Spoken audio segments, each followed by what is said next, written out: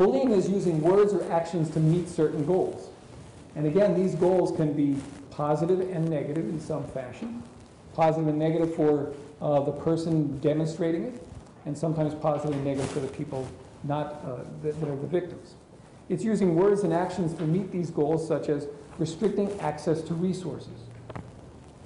So that when kids do things to prevent other kids from using a certain part of the playground, or get involved with, taking over the basketball court or other part of the playground, and they kind of look glaringly at other kids, or they get involved with, saying, you can't come over here, getting involved with pushing kids away from there in subtle or unsubtle ways.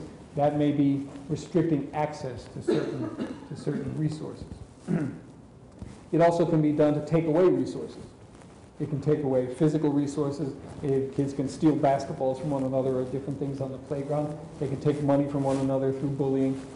Sometimes they can take away the resources of other kids, so that bullies can often work on excluding other kids and making sure that they don't have contact with friends and other social available. Bullying can also be done in retaliation for slights. And so that we do get concerned about kids that have been victims for a number of years, because they may eventually turn into bullies themselves because it's happened to them a lot. And some of the more really critical, violent episodes that have happened in school settings or related to school settings where kids have met one another are often reactions and retaliations for slights that have happened over the years. And sometimes bullying occurs because it's a response to problems. It is kids that are sometimes not very effective at solving problems who then choose aggression as a way to get out of things, because they really haven't been able to find another solution.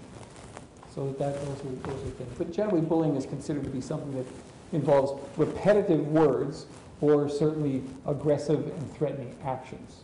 So it's a little bit different than teasing by itself. So we have another different thing to think about with regard to forms of teasing and bullying. There is verbal teasing. And that's noting differences, criticizing behavior, and sometimes indicating poor social status. A general tease is you're a loser, kind of indicating that you have poor social status in this group. Verbal bullying involves threats. Threats of having things happen to you, and this can take a couple of different forms. We'll talk about that in a moment. That can be either physical or relationship bullying. Physical bullying is using gestures and physical contact to get control over another person.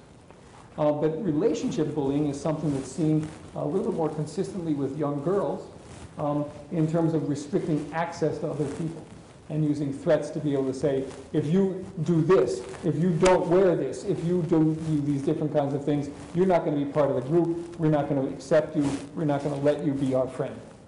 And this is something that happens quite a bit in female relationships, a little bit more than in male relationships. Now, the frequency is of concern are as follows. In terms of what we have, this is information that comes from the Health Behavior in School-Age Children study that was done in 2005. It primarily focuses on secondary school kids. There's a limited number of statistics on elementary school children. But this is what has happened. Now, this is important to keep in mind, however, because these statistics are probably at the high level. When you do look at things across grade levels, there is not a lot of teasing that occurs in kindergarten, first and second, and even third grade. It does begin to increase in fourth grade. It increases more in fifth grade, and it gets to be very high in sixth grade and seventh grade. It begins to diminish again in eighth grade, and then goes down through high school. So these statistics are probably pretty indicative of how much it can be present in these things. When we do talk about these kids and reporting the things themselves, they say that in teasing, 54% have said that in the last time period before this survey that they were objects of teasing. So it's fairly common. It's more than one. It's the majority of kids. They report that happens. They do say that they've been 51% said that they've been socially teased, indicating again that they've been criticized by somebody and not being allowed to be involved with a certain social group. And electronically, this is in 2005, so it's probably more prominent now. It's happened and been reported by 14% of kids.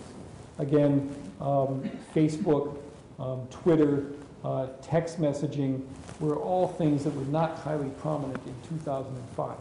So these things are considered to probably be occurring at a higher level. With regard to bullying that is physical bullying, 21% of kids report that that had happened to them within the last time period. So not the majority of kids, but a fair number of kids. The kids are defining what it means to be physically bullied. And so that the definition was rather broad, indicating both gestures and threats of being physically harmed, as opposed to necessarily 21% of kids saying that they've been beaten up and injured, that there had been some kind of physical altercation or threat of that. The